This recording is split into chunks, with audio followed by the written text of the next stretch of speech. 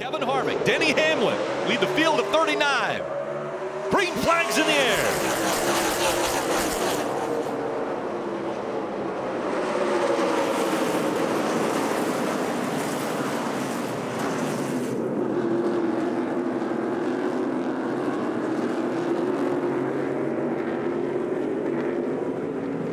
They stay 2 by 2. The International Horseshoe. Denny Hamlin has the preferred line in the 11.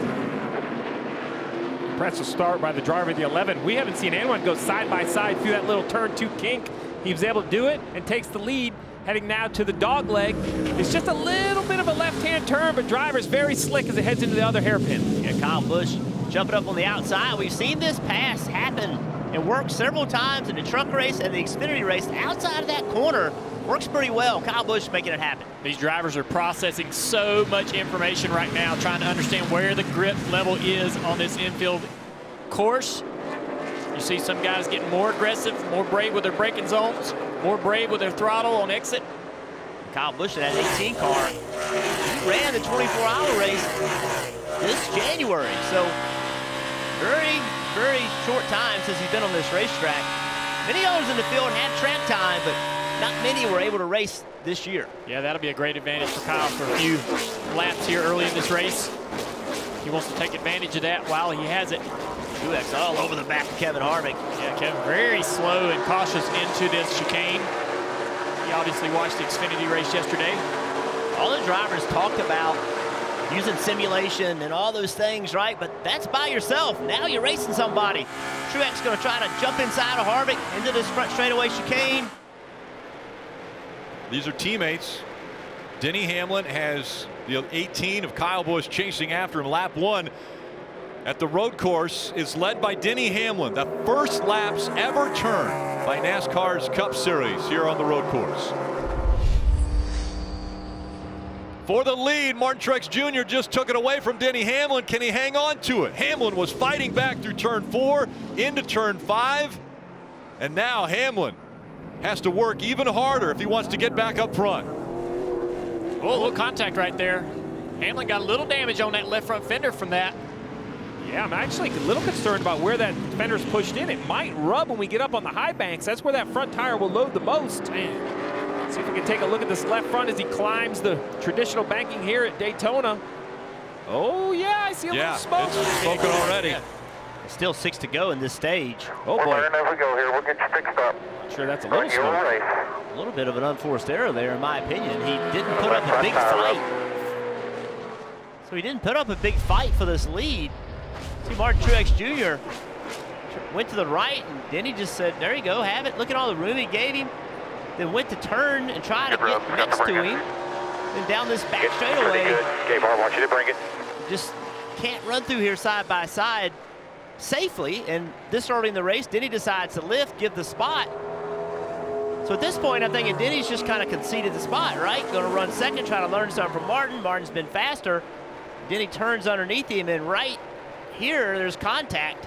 I don't think Martin even thought he was going to be there.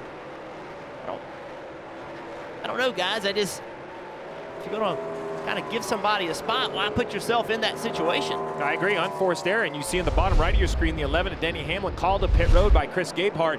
The strategy would be to pit around lap 13, which is 3 laps from now. So Dave, I don't think this is a huge penalty. Actually, a great call by the crew chief to go ahead and take your medicine and come now. Watch Kevin Harvick's going to downshift. 3rd gear, 2nd gear. Look at how big those curves are when he hits them. You can see him just knocking around in the car. Up to 3rd gear. Kevin always takes his hand and sets right there. See it every week. Let's see how this car is driving through this part of the track. Man, it looks like it's out of control. You see him moving the steering wheel around through turns 4 there at the NASCAR Oval. Steve, how hard is this course on equipment? Very. Oh, trouble here. Just as I mentioned that, Alex Bowman in the 88 has a left rear tire that's come down, and actually the carcass about to come off now. And the big concern right here is, unlike at the ovals, here at the road course, there's no interliners. So this left rear tire that is flat, that car is on the wheel. You see it now. The carcass is either disintegrated or fallen off. Trying to get here as best you can without ripping it up. damage still wrapped being around done. the wheel. My concern now, crush panels, you see the shiny aluminum in front of the tire, beat all the pieces right here. Brake lines are available, brake cooling is available to get torn off. So Alex Bowman, not that he can do anything else, you can't stop, but doing the best he can, being calm. We've also seen those tires get wrapped around the rear end housing. They can't get it out. There you can see it just pushed it out of there. It comes off, but stays off of the racing surface as Alex Bowman is staying on the apron trying to get back to pit road as Chase Elliott is coming up on the green and white checkered flag. Chase has won the last 2 road course races and 3 of the 4 stages in the last 2 road course races. Through the new chicane for the final time of stage 1. This will be his 6th stage win of the season. Actually only had 5 all of 2019. So Chase Elliott grabs stage 1 at the Daytona International Road Course. Logano and Hamlin making up row 1 now.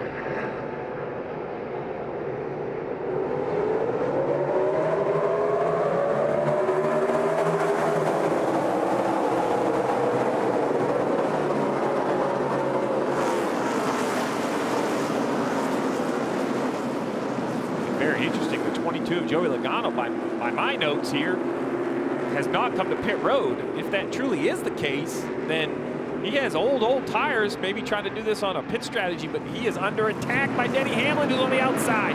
He definitely did not pit. Hamlin's going to try to take advantage of the kink here. Gets to the inside of him. It'll be a little bit of a left-hander, and also Kevin Harvick's going to go along. They'll both go by Logano. Saw the 19 of Martin Truex Jr. take the lead away from Denny Hamlin. Here's how it happened. Yeah, this is going in the back straightaway. Chicane. Truex gets a great run on the exit of the chicane, Jeff. Just too much speed and ability through that corner. Looks like that 19 just a little bit better right now. Yeah, a little bit faster. And all that got set up really all the way back in turn 6, the last corner before you lead on to what is NASCAR turn 1 and 2. And that enabled him to keep that speed up all the way down back straightaway and get position on him. And Ryan Blaney been having a good run.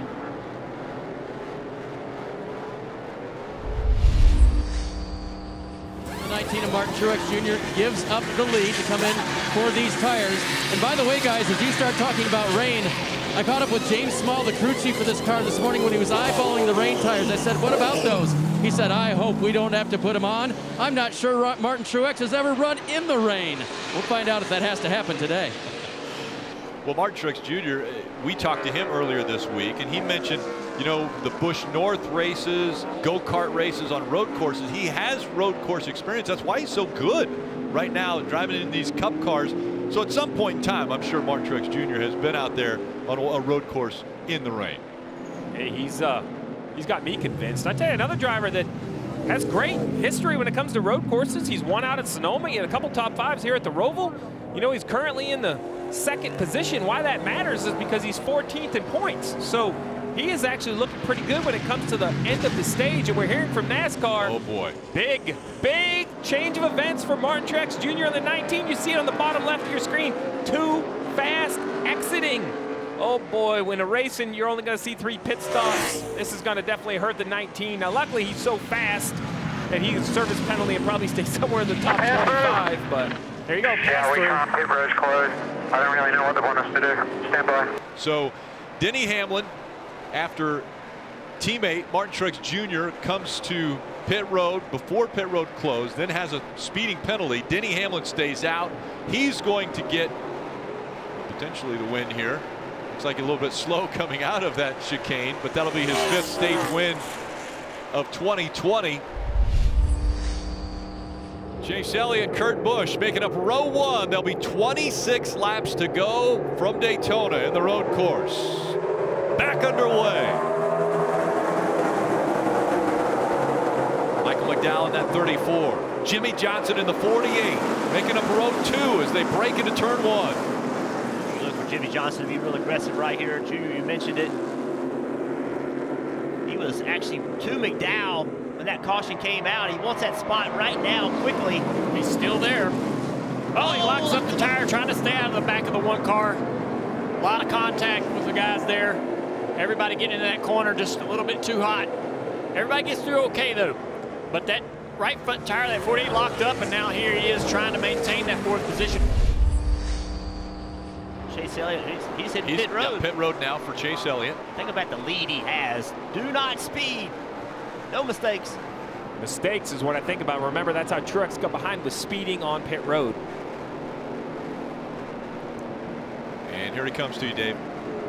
Chase Elliott pits leading. Remember, they needed a boost. They've been down a little bit. Chase said this week that they were off. Alan Gustafson confirmed that to me today. So they'll take on 4 tires and fuel and try to win it and win here at Daytona. There are just over 14 laps now to go, and Casgrala is leading right now, but he has not come to pit road. Right now, Chevrolet looks great. They've got the top 6 spots locked up. Are we leading this thing? We are. Yes, you are. Water temp. Congratulations, you are leading in your first ever Cup start, the road course. You see right here the 3:88.47 all on lap 38 was on pit road. Look at this slide right here. Oh, be careful. Did all right. They were last on pit road at lap 38. That's a long ways. They can't stretch the fuel. They may choose to have a quicker pit stop and take fuel only like we saw with Reddick, but Chase Elliott is the first guy on fresh tires running 4th. He can make it to the finish. Hard hit the 18 of Kyle Busch. So a caution has come out. Yellow. And that's not what the 19 of Chase Elliott wanted, but it was definitely what the 11, the 48, the 14, the 19 all wanted. Blew it apart. It will be 3 laps to go from the Daytona International Speedway road course. Chase Elliott back up through the gears. Denny Hamlin. Here comes the 48. Jimmy Johnson with a good restart. Now a little shove there out of Clint Boyer to the 11. It was a great launch for the 9 car.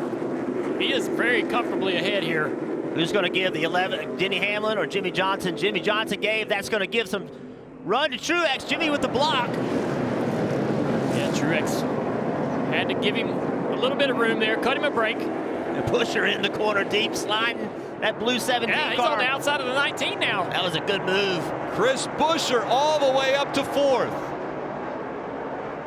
Now he's going to be on the outside. Squeeze Martin a little bit. We've seen this outside work a few times, but Chris is going to have to do everything perfect. Chris got a little contact from the 24 there. A little slide out of the 19 of Martin Truex Jr. He blocks the 17. Wow, these guys are doing a great job of taking care of each other, not taking each other out. The top 3 have separated themselves. Can he do it again? Can he make another perfect lap? He's got 1 more lap to go at Daytona. 1 lap to go, presented by Credit One Bank. Drive off. He's burying it in all the braking zones. And Denny Hamlin is close enough. If the 9 makes a mistake, he will be there. Big arc by the 11, trying to get to the bottom of this corner, have a straight drive off. And he's really wide right there. Doesn't really lose a lot, but he's pushing as hard as he can.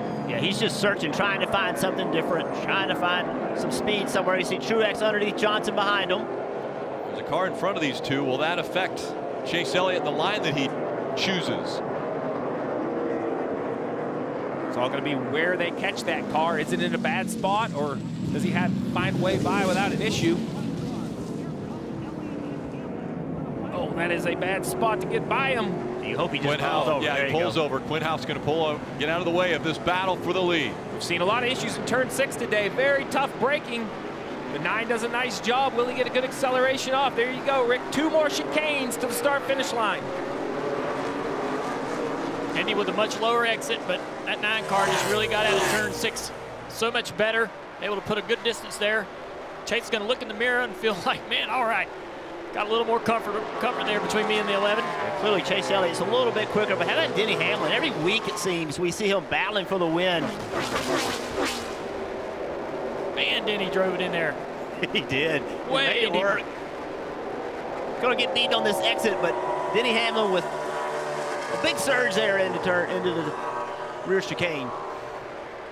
Earlier, we heard Mario Andretti talk about history and making history. It was a historic event today. The Cup Series running on the road course at Daytona for the first time ever. A big challenge out of Denny Hamlin here one last time. But trying to make history, the 9 of Chase Elliott, 3 road course wins in a row. He's going to win at Daytona. Our guys did a phenomenal job. I mean, just had a phenomenal car. I don't think I did anything very special today. I think Alan and Tom and all our guys did a really good job hitting it there at the start.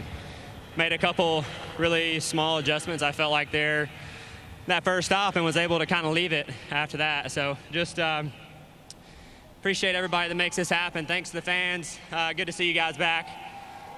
Appreciate y'all coming out. And yeah, just thanks to all our partners, Chevrolet. Spent a lot of time with them this past week. Big special thanks to Jordan Taylor and Boris said for reaching out and being willing to help this weekend. Some road course ringers, so tried to lean on them, and luckily everything worked out. Chase, on the cool-down lap, Alan radioed to you that this is a big one. Been 14 races since you've been in victory lane. How much does this mean to the team heading to the playoffs? Well, it means a lot. You know, we've been struggling these past few weeks, and you know, really struggled at Michigan, I felt like. So, you know, didn't know for sure if we were going to be good here, but felt like if we were, we really needed to capitalize. I mean, running 8th or 7th or wherever we did at Michigan, an extra 5 bonus points could be the difference in you making it to the next round once this deal starts. So we'll keep the pedal down and try to keep pushing. But thanks to all our partners, Hooters, Mountain Dew, Kelly Blue Book, just everybody that makes this happen. UniFirst, been a great partner, and looking forward to getting on down the road. Keep the pedal down, ring the siren in Dawsonville. Chase Elliott wins at the Daytona Road Course.